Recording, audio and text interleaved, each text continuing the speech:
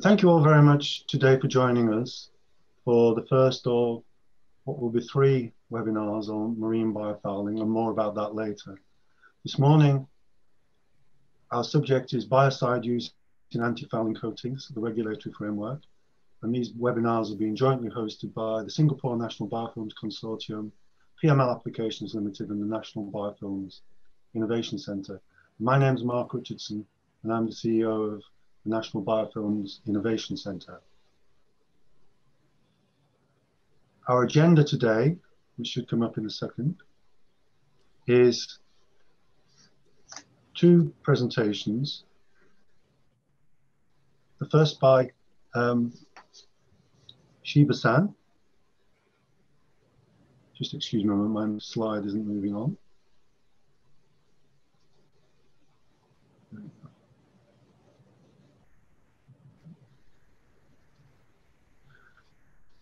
So the purpose of today is to give an overview of the current status and pending direction in the regulatory framework from both the Asian and European perspective.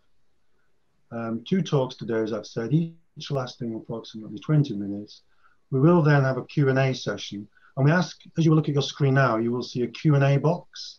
We ask, as you think of questions during these presentations, please put the Q&A, the questions you may have, in those boxes. And at the end of the session, my colleagues from the UK, Will Green from National Biofilms Innovation Centre and Tom Vance from PML will handle questions and answers with the speakers. As I say, the first is Chiba-san, and the second will be Geoff Mackrill of Teamac Marine Limited. So first of all, I'd like to hand over to Stefan Kjellberg from the Singapore National Biofilms Centre to introduce our first speaker. Thank you, Stefan. Thank you, Mark. Just to introduce myself, I'm the director of SCELSE, which is Singapore Centre for Environmental Life Sciences Engineering, and also the Singapore National Biofilm Consortium. And I have the pleasure then to introduce to you the first speaker of today, which is Mr. Tomoyoshi Chiba from Japan. So Chiba-san has, as a way of introduction of Chiba-san's profile, has over 11 years of experience in leading the global chemical regulatory activities of Chugoku Marine Paints.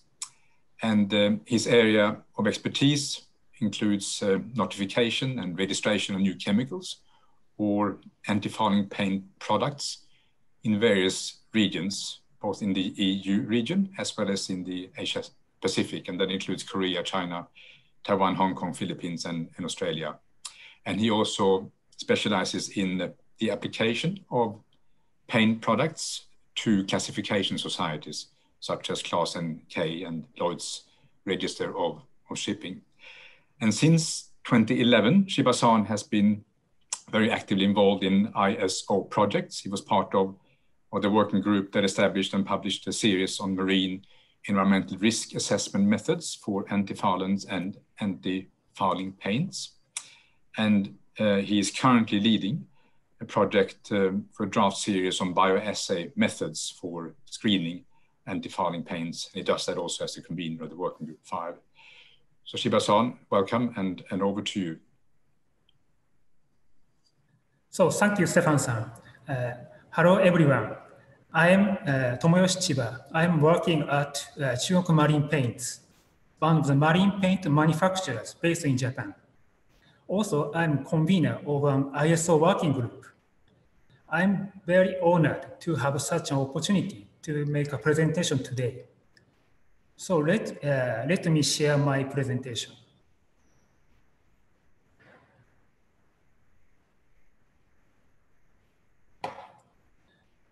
The title of my presentation is Biocide Use in Antifouling Coatings, the Regulatory Framework in Asia. I would like to introduce some more information from a paint manufacturer's point of view. My presentation consists of 3 parts. First part is a very basic information. What is anti-fouling paint and why is it necessary? I run through it quickly. Second part is international regulation, EFS convention. And the last part is local regulation in Asia, main point of my presentation. There are various kinds of marine species trying to attach on a ship's hull during ship's operation. Here are typical marine sessile organisms, seaweed, barnacles, mussels, and so on. The lines in this map show sea lanes. Red thick lines means many methods come and go. For example, between Europe and the United States or among Asian countries. I believe that the hull of almost all vessels are coated with antifouling paint. However, what if antifouling paints are not effective enough? One of the biggest problems is transfer of non-indigenous species. Once marine organisms have attached to ship's hull, accidental introduction of non-indigenous species to another marine environment could happen, which may cause significant change in the local ecosystem. For example, Japanese seaweed called wakame is originally seen in Japan. But it is now a typical example of non-indigenous species found in Australia or New Zealand. Another problem relates to fuel consumption and GHG emission. According to the third IMO GHG study, 2014, over the period of 2007 to 2012, average annual fuel consumption ranged between about 247 million and 325 million tons consumed by all ships. That accounted for about 3.1% of annual global CO2 emission.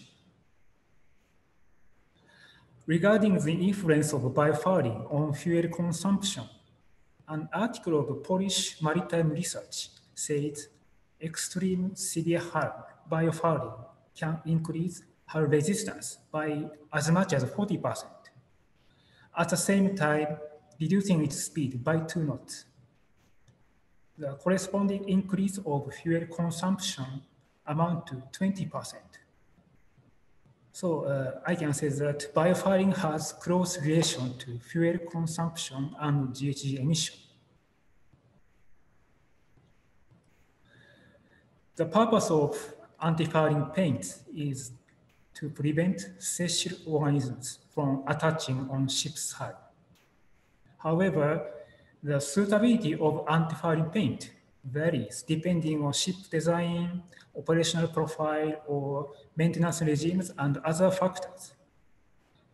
Therefore, marine paint manufacturers, Chugoku Marine Paints, of course, supplied multiple types of antifouling paint, responding to a variety of conditions.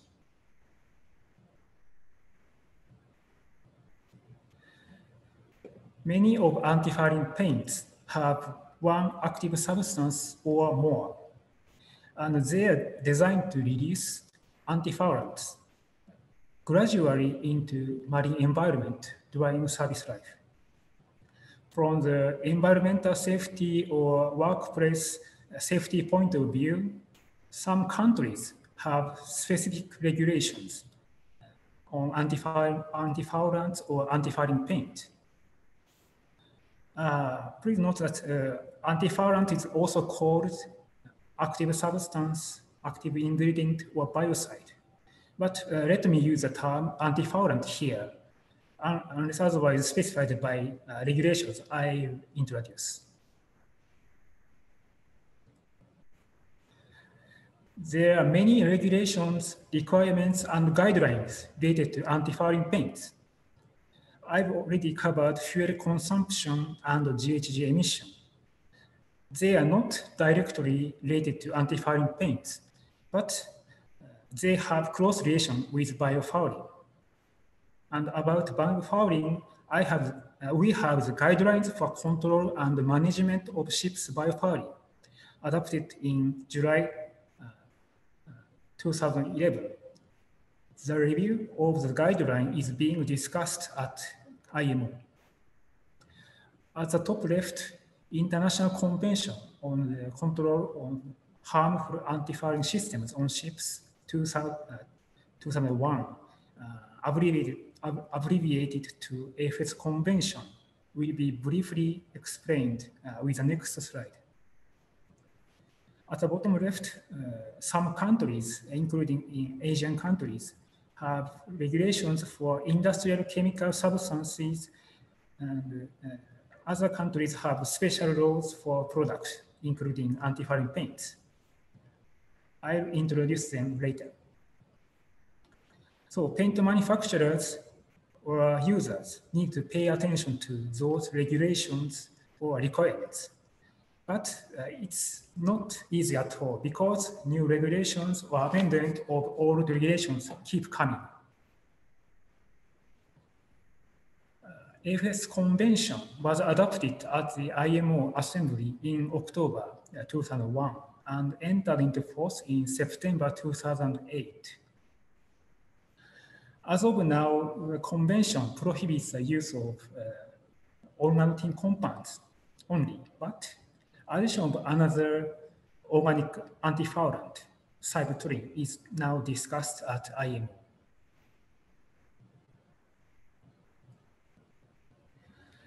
As local regulations in Asia, I'll introduce the regulations in Korea, Malaysia, and Hong Kong. They have their own regulations.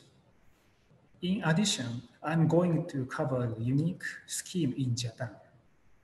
Japan doesn't have a special law on antifouling paint or antifoulant, but regulate antifoulants in a different manner.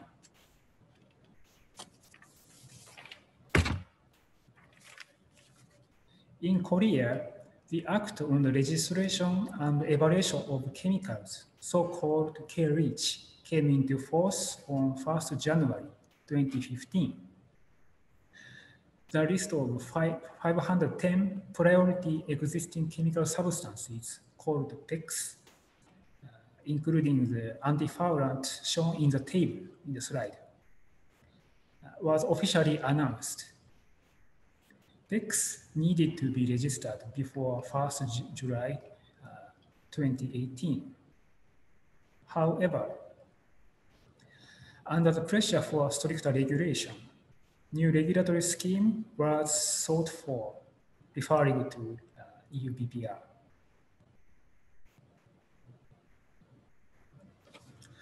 On 1st January 2019, Consumer Chemical Products and Biocide Safety Act, so-called KBPR, came into force. Originally, notification of biocides, so the term biocide is used here. Biocides, notification biocides, including antifoulant, was required by the end of June 2019.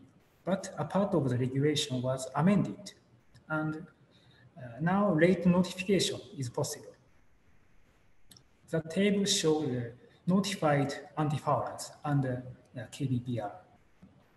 So 8 antifoulants were originally PECs under K-REACH, and 6 substances additionally notified under KBPR. And among them, 2 substances notification has not been carried out.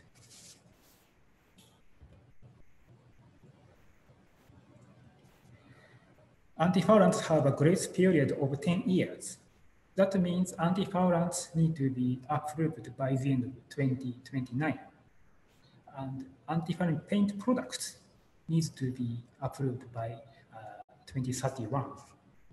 Please note that regarding the notified active substances, application plan needs to be submitted by the end of this year.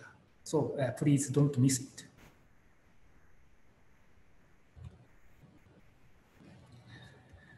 Malaysia. In Malaysia, Pesticides Act 1974 is implemented by the Pesticide Board under the responsibility of the Department of Agriculture. Under the Act, active ingredient is defined as an ingredient listed in the first schedule. And pesticide means A, any substance that contains an active ingredient, or B, any preparation, mixture, or material that contains any one or more of the active ingredients as one of its constituents. Under this act, approval process for some antifoulants is ongoing. Whether the antifouling paints need to be registered or not is still under discussion. Malaysian Paint Manufacturers Association has communicated with the board on this matter. Hong Kong. Pesticide Ordinance Chapter 133 was introduced to regulate the import, manufacture, repackage, or storage, labeling, and sale of all pesticides there. Antifouling paints are covered by the ordinance. Only registered or permitted pesticides may be imported and distributed for use. Because the pesticide permit is effectively only for 6 months, so registration would be preferable, I think. It's interesting that the authority, Agriculture, Fishery, and Conservation Department has a special page for antifouling paints in their website. So by clicking the link, you'll find this table indicating registered combination of antifoulants. So registration is needed for every combination of antifoulants. After the completion of registration, antifouling paints using those antifoulants can be imported or distributed as long as the content are equal to or lower than the maximum concentration specified in the table. In the other Asian countries, like China, Taiwan, or the Philippines, have their own existing chemical inventories. Here is a part of inventory of existing chemical substances in China. This is a website for Taiwan existing chemical substance inventory. And here is a part of Philippine inventory of chemicals and chemical substances. As they have no special law on antifoulant or antifouling paint, we should focus on whether all the ingredients, including antifoulants, are registered there. We can check one by one through their inventories. In Japan, as I said, there is no special law on antifoulants or antifouling paints. Those are regulated under chemical substance control law. However, the risk of antifoulants is evaluated once they are designated as priority assessment chemical substances, called PACs. The table, a part of the notice, shows that copper thiocyanate, sorry, written in Japanese, but it shows that copper thiocyanate was designated as a PAC in December 2013. So how to assess the risk of antifoulants? In Japan, there was no risk assessment method or scheme when the new evaluation scheme was introduced in 2011. So Japan Paint Manufacturers Association, JPMA, has actively communicated with the Japanese government and suggested the way forward. To predict the environmental concentration of an antifoulant, JPMA suggested to use MANPEC model, widely used marine antifoulant model, and the government has accepted. On the other hand, model harbors or port for risk assessment in Japan are still under discussion. The table shows a list of antifoulants designated as PACs.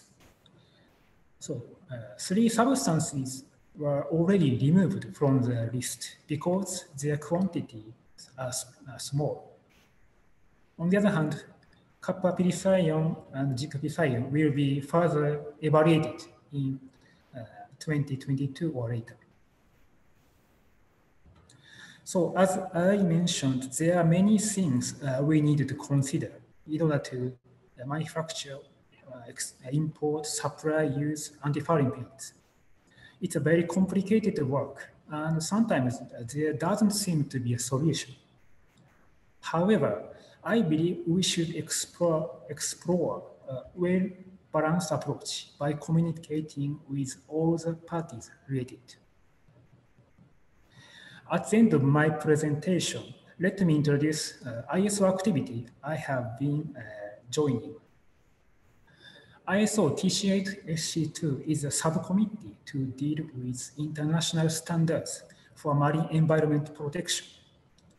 In the subcommittee, Working Group 5 is handling standards related to antifouling paints. So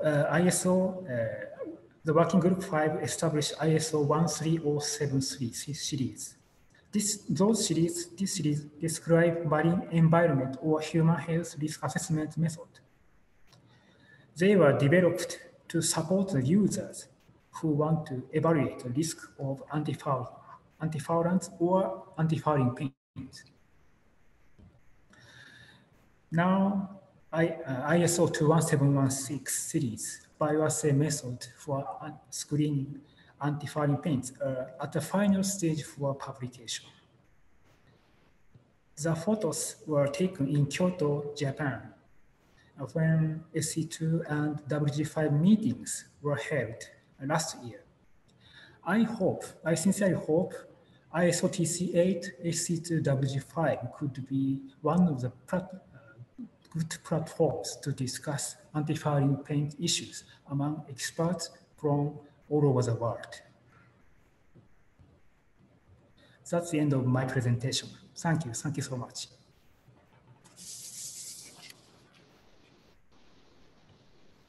Thank you very much, Tomoyoshi, for your presentation. Could I remind you about the opportunity to ask questions of our 2 speakers today? You will see at the bottom of your screen the Q&A box, and you can ask questions there at any time during this session. And at the end, we will have the opportunity for a Q&A session. Okay.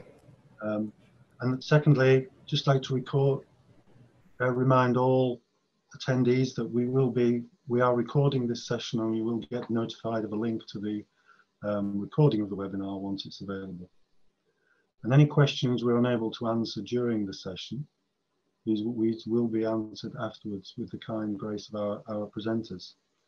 So it's my pleasure now to introduce our second speaker, who's Geoff Mackrill of Teamac Marine Limited. And Geoff has long experience at both the user level in this field, all the way through to the main board of a company operating in the field. He's the chairman of the UK Marine Coatings Group, of the British Coating Federation. Geoff is a chemist by background, and he's been in this industry for over 25 years. So he's seen much experience, and I'm sure he's going to be able to give us the breadth of his experience today. So Geoff, thank you very much for coming on and talking to us today, and I'll hand over to you to introduce your presentation. Thank you. Thank you very much, Mark, and good morning to everybody. I'll put my presentation up on the screen, I hope.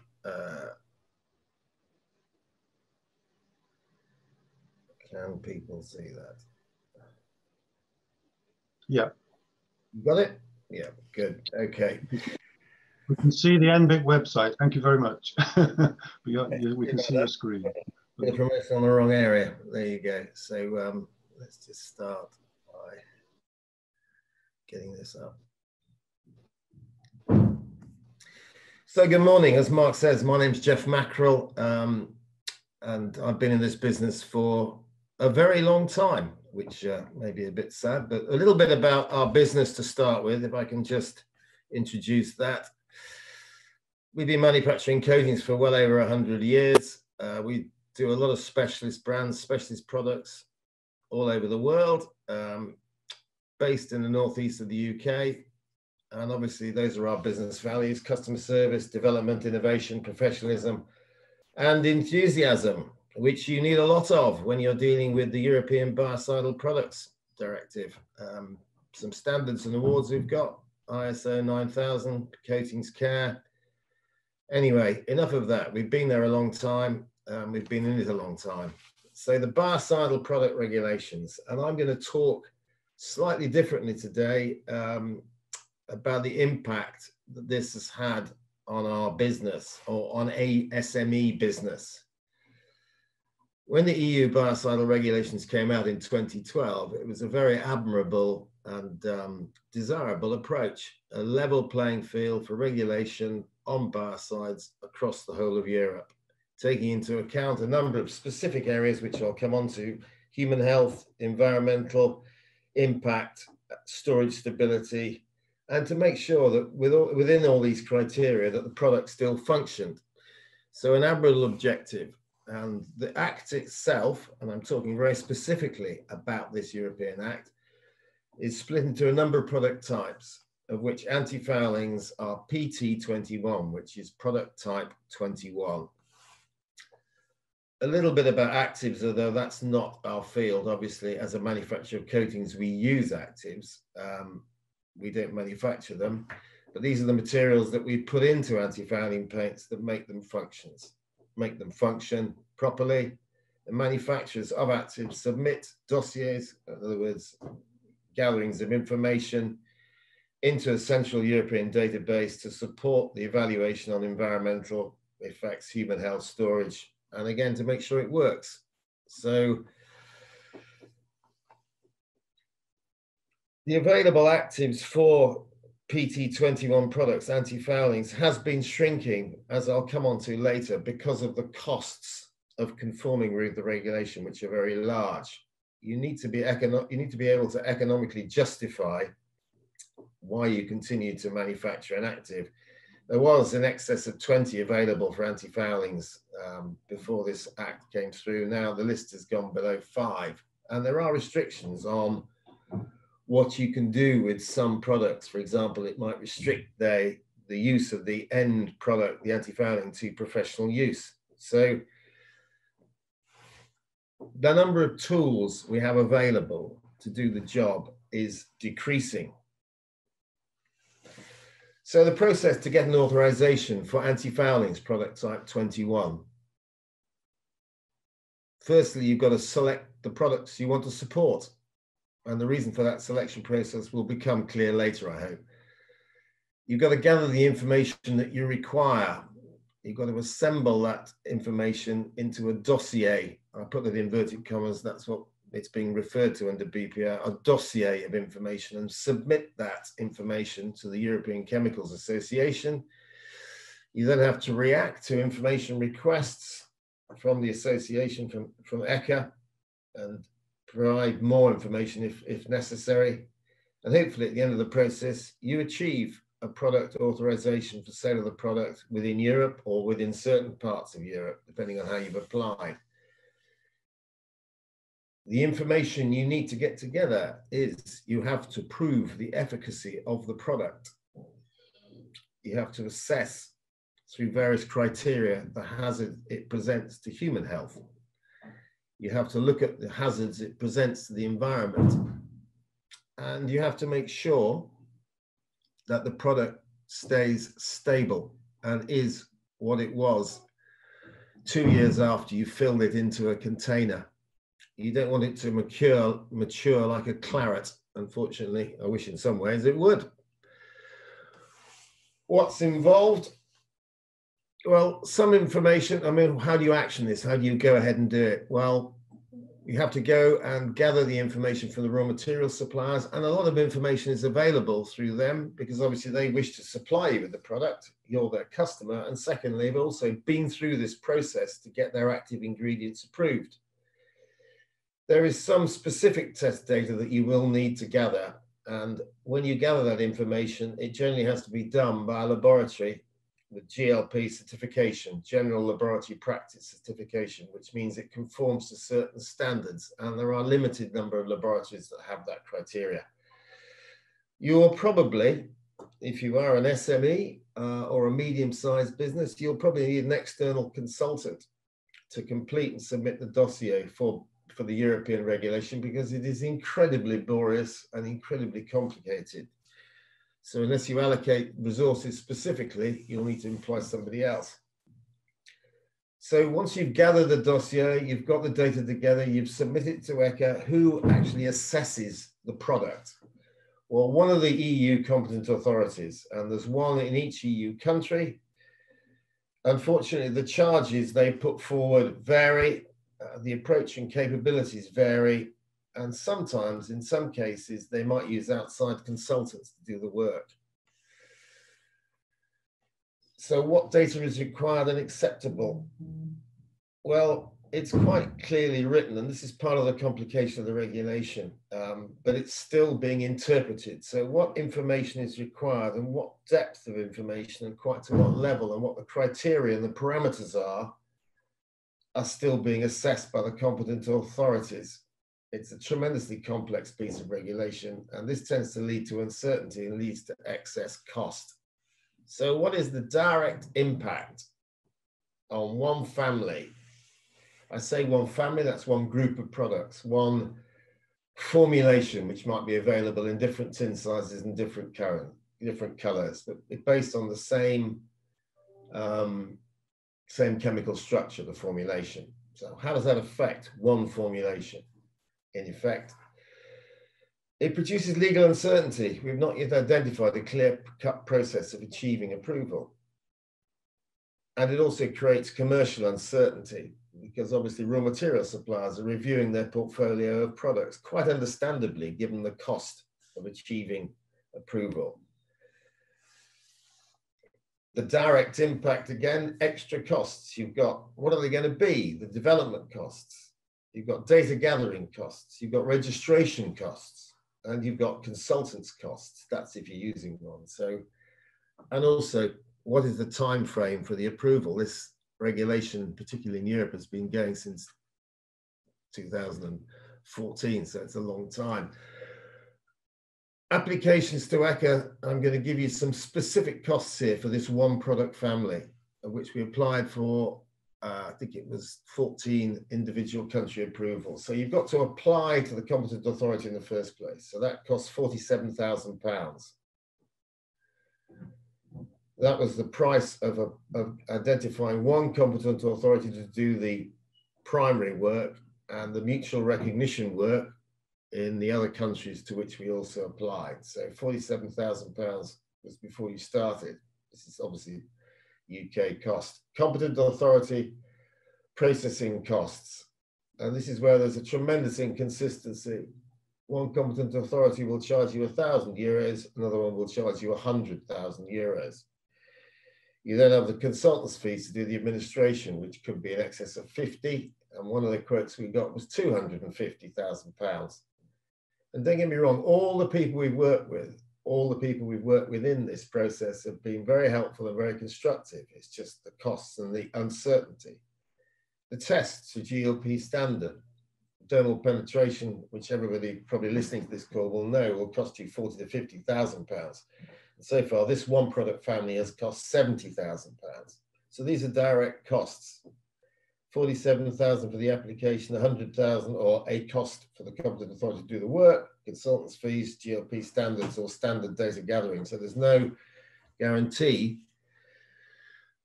of an authorization at the end of that cost. And costs in terms of time, well, again, I'm talking one product family for the Biocide product regulations in the EU. 8 years of 2 staff, 20% of the time. So you can put an estimated figure of €140,000. The technical manager in one area of this project has over 3,500 emails, and those are just source emails. Plus the opportunity costs of the time. the time that you could spend doing other things. The unnecessary testing, not supported by scientific evidence, but have to be done anyway. And I don't wish this presentation to sound like an attack on the regulation. The objective was admirable. It's just, this is an example of what happens in the process. Obviously, the indirect impact, suppliers, the effects on them, the changes they make, the restriction on development and innovation. It's so great now that smaller companies just can't afford to stay in the marketplace. And obviously, it's a big barrier to entry, excuse me. So the result is it reduces the range of products available with all the costs of active ingredients to get them approved, and with all the costs for individual manufacturers of product type 21, they reduce their ranges, obviously. It reduces the range of materials available. I'll say that it discourages innovation. That's an arguable point, but I feel it discourages innovation, and it does definitely provide a barrier to entry. So the result, small companies and big companies alike probably are saying, do we stay in the market? Is it worth it? Can we mitigate these costs and uncertainties? And the way forward probably, or the way forward we found, is by working with our industry associations and actually forming commercial, well, uncommercial syndicates with other manufacturers like ourselves wishing to share the costs of going through the approval process. And the competent authority that we're processing our application within the regulations and the constrictions that they have, they're only there to police the law or to implement the law as it is written. The HSE in Bootle, Liverpool were very helpful and have been very communicative. So what we actually need are clear requirements of data, transparently agreed with all stakeholders, and a consistent approach from the competent authorities in Europe. Consideration of the risk, not just the hazard. You drive a car down a motorway in the morning, you're taking, that is a hazard. What is the risk of you having a crash? So we need to consider everything. Over-conservatism is going to create a problem if we're not careful. A holistic view, a definite time frame, consistent costs, mutual recognition between member states under the BPR to be genuine, and cooperation and partnership to achieve the result. And possibly, what I'm worried about is that the opposite will happen. I'm not going to go over the screen, but I feel that we're spending a lot of time doing a lot of testing and a lot of human resources going into this testing process, and a lot of cost and resource and energy is being used to complete a regulatory process, not on R&D. And at the end of the day, if we have an over-conservative approach and the choice on the market is restricted, then we do have a massive risk of invasive species running out of control, which I'm sure the previous speaker made everybody very aware of, and I fully support that. So that's all I'm going to say. An admirable and desirable effort to produce a law to provide a level playing field, but those are, in fact, the practical impacts on a business that's been in the manufacturing sector for a long time, and I hope we stay in it for a long time. So thank you very much. So thank you very much. Thanks, Geoff. That was quite a very illuminating and somewhat sobering presentation around the context of this field in our market here in Europe and beyond, perhaps. So I want to hand over now to Tom Vance from PML Applications Limited and Will Green from National Biofilms Innovation Centre to just take some questions that have been posted and initiate a discussion around these topics. So Tom and Will, over to you, please. Thanks very much, Mark. So the first question to come through is one for you, Chiba-san. It came from Serena Toe at 25 past. The AFS convention, we'd like to know, does it cover non-shipping maritime structures such as sea-based aquaculture platforms? So, thank you for your questions. Let me take first question one by one. First question is cost. What is the cost to register new antifoulant? So actually, it's depending on the countries you are going to apply. But it's the information I received from antifoulant suppliers, but it's not cheap at all. At least, it's just for example, but it's at least more than 100 million yen. That means $1 million US. And the cost is have been increasing because, for example, in the UK, applicants needed to evaluate whether the new antifoulant falls in endocrine disruptors or not. Well, we need to check more and more. Then the cost is increasing. But considering that situation, the ISO WG5 established ISO 13073. In the standard, tiered approach is adopted. For example, at the beginning stage, the new antifoulants can be placed on the market at relatively less data. And after that,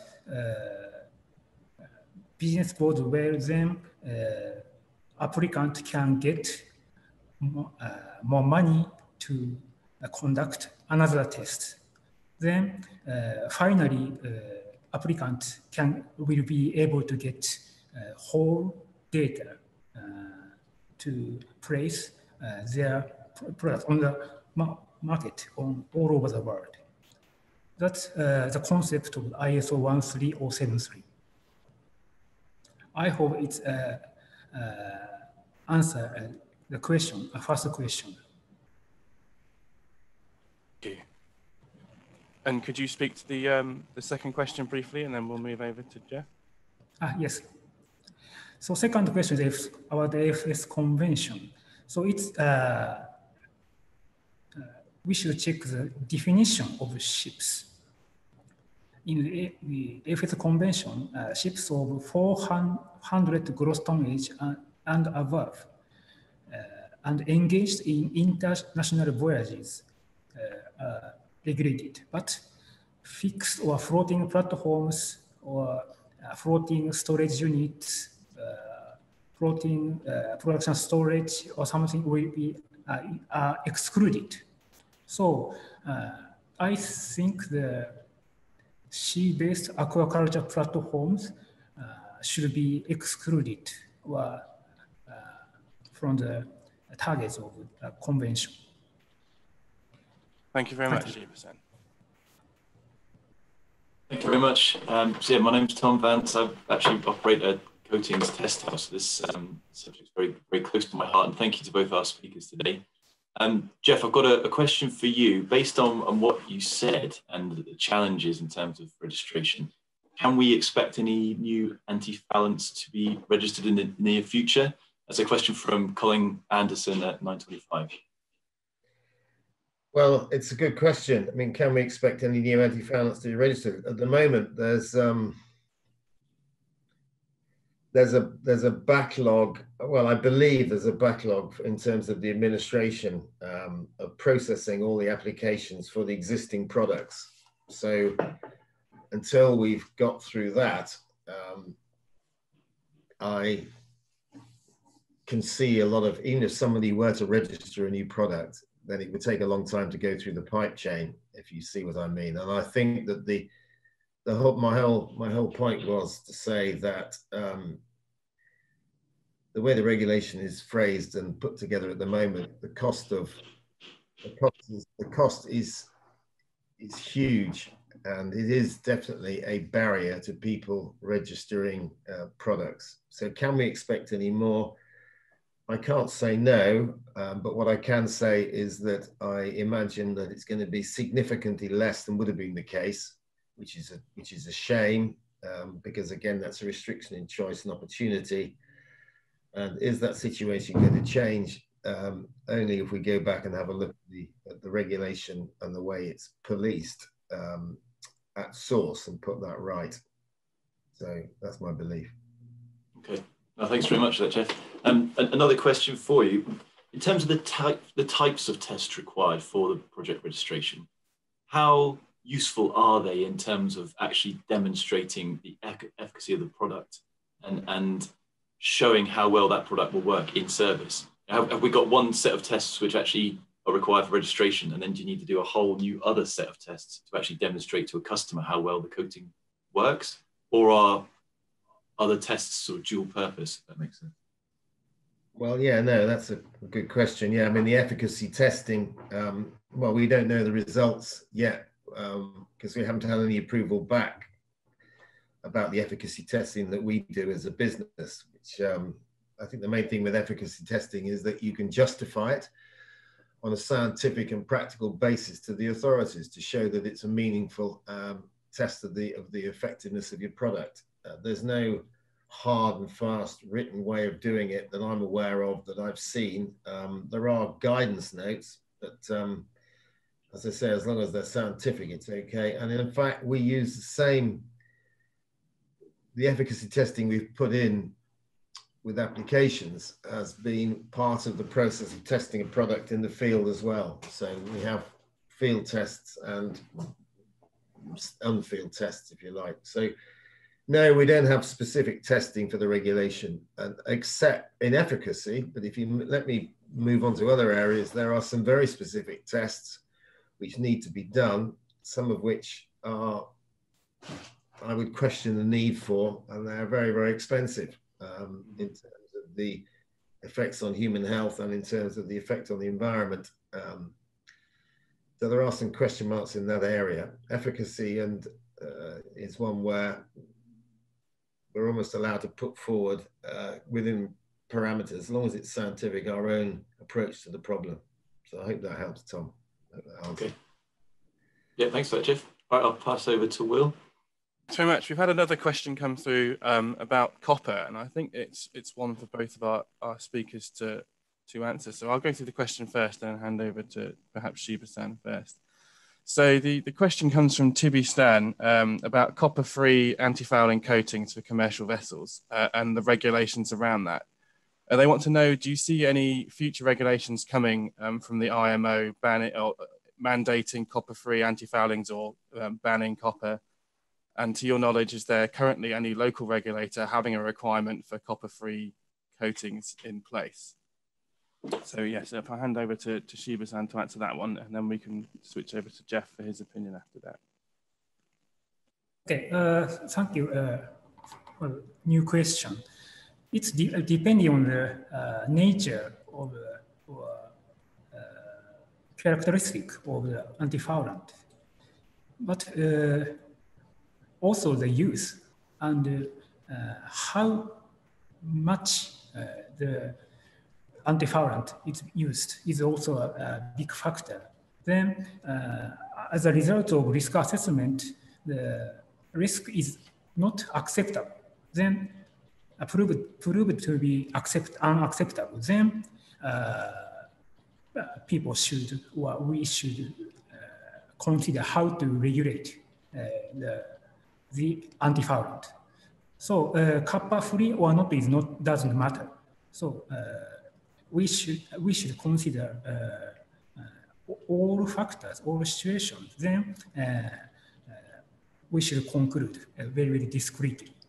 That's my opinion. Thank you. Thank you very much. And Geoff, have you got anything to add about what you think the fate of copper-based antifoulants are in the EU market? Well, I would agree with my colleague. I think that it's the overall evidence and criteria that are far more important than just targeting copper. What I can say is that if you have if you make an anti-fouling claim of a product, if it has absolutely no actives in it at all, you still have to register the product. It still has to go through the testing process. That's my understanding of it. But what matters is that we get products out that are efficacious and look at the risk and the hazard and balance that up. So if you're asking me specifically about copper, you could say that about a lot of things. So I don't think you can, I don't think you could possibly focus just on copper. At the moment, copper is a key part in the process, but that doesn't mean to say it will or won't be in the future. It just depends on how the risk assessment and the hazard are looked at in the future.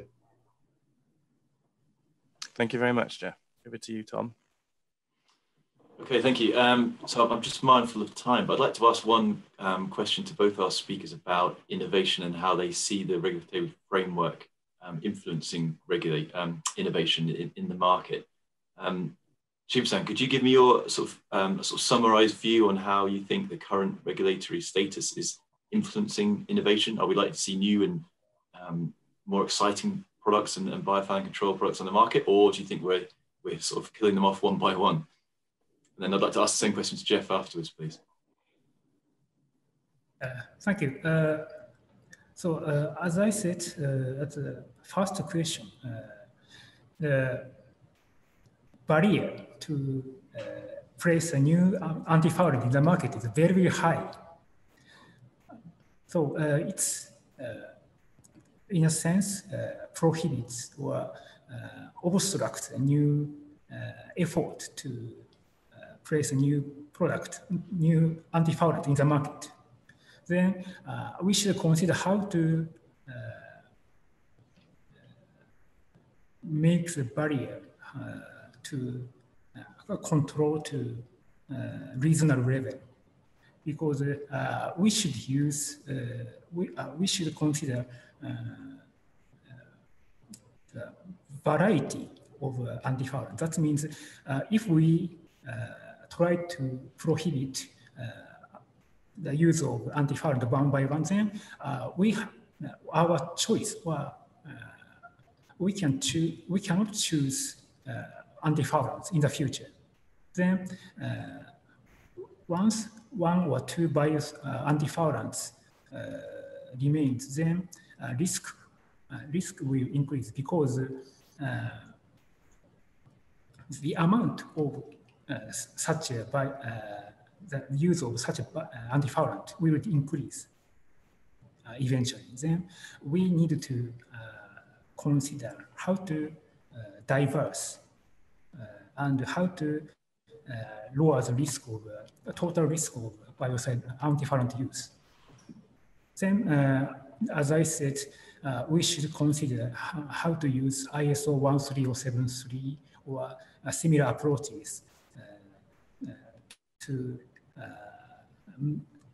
allow new biocide, new antifoulants to enter into the market.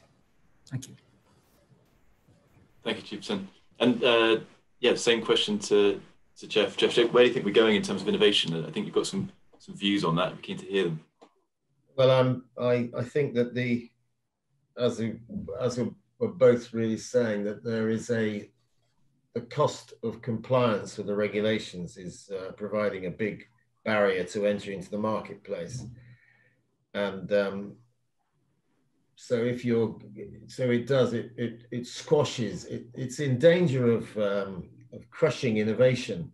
All the resources that are applied to complying with the regulation is another issue. The opportunity cost of those human resources that go into complying over conservative, overbearing regulation will reduce the time, the manpower, the resource time available to develop new products. And so, yes, it's a barrier to entry. Yes, it is in its current form, it is crushing, it is slowing up innovation and development. And that applies to all biocides, really. It's making it very, very expensive, and it's restricting what people can do. So I would argue that if the regulation could be reviewed and brought into a more consistent, understandable, and it could be discussed by all interested stakeholders, then we might be able to get it back to the point whereby people can actually look and see a way through it. At the moment, you're looking at a huge barrier, a huge wall of cost, technical requirement, and more to the point, unknown and inconsistent approaches. Again, I'm talking specifically about biocide regulation. in the business, then you invest there in the investment fund and look at that and go, why should I put £1 million into that? And there's no right answer. And it's so inconsistent with Bitcoin. So the regulators really need to address that. Give the time frame, give the consistency with what understood. And then, investment of money might be able to see a way through to a return at the end of it. At the moment, it's just putting a block on everything. Okay, thanks very much, Jeff. We've got time for one very quick question. This is a question coming in saying, what is the deadline to have an anti-fouling product authorized under ET21? If not authorized, when do you have to stop selling the product? Are you asking me then? Yeah, if you've got a quick answer for that, yeah. If not, then we can move on. It was just a question that came up. Infinity. Well, at the moment, I'm not aware of too many products that have actually gone through the process. I'm aware that, well, I can talk about in the UK as an example, the existing care of pesticide regulations have been in effect rescinded at the end of this year because there was a 3-year running period. So they finish, and officially speaking, any product that hasn't been approved under BPR in the UK won't be able to be sold. But in actual fact, because of the time frame, because of Brexit, because of COVID-19 and all the delays and all the inconsistencies and all the problems and the time, there is an open book approach to that, and that one regulation will maintain itself while the other one comes in. So if you fail to get an approval for your product, then you're looking at, now there's so many dates in my head, I don't know if I can remember exactly what it is. I think it's 6 months and then 6 months. So you'll have 6 months to manufacture through, 6 months to supply it to the market, and then 6 months to use off. So you're looking at an 18-month run out period. But that would probably need checking because there's been so much shunting around. So those are the official figures, but at the moment, the timeframes have all been opened out a lot because there is so much work and so many applications, and the competent authorities are snowed under and they've been restricted because of the current situation. So. Okay, thanks, Jeff. Thank you, Jeff. I'm conscious of time, I realised there was another question that came in from Serena. If that's okay, we will put that to our panellists and send you the email answer offline, Serena, as we're just running out of time a little bit. But thanks very much for all your questions and for the panellists for their answers. If I could hand over to Stefan to wrap the meeting up. Thank you, William. So then for me, just to say thank you so much to our two speakers. Very interesting and informative presentations and being part of the discussion. And thank you all for attending. We have 2 more webinars in this series. And here is one on the screen for you now, which is on the 26th of October. And there is a time change then, so that it'll be the same time in the UK, but it will be then 1 hour later, so 5 p.m. In Singapore. We will proceed to discuss the challenges and opportunities of these biocide regulations from an industrial perspective. So with that, I will close for today and look forward to sort of see you again on the 26th of October, number 2 of our webinar series. Thank you so much. Thank you, everyone. Thank you. Thank you.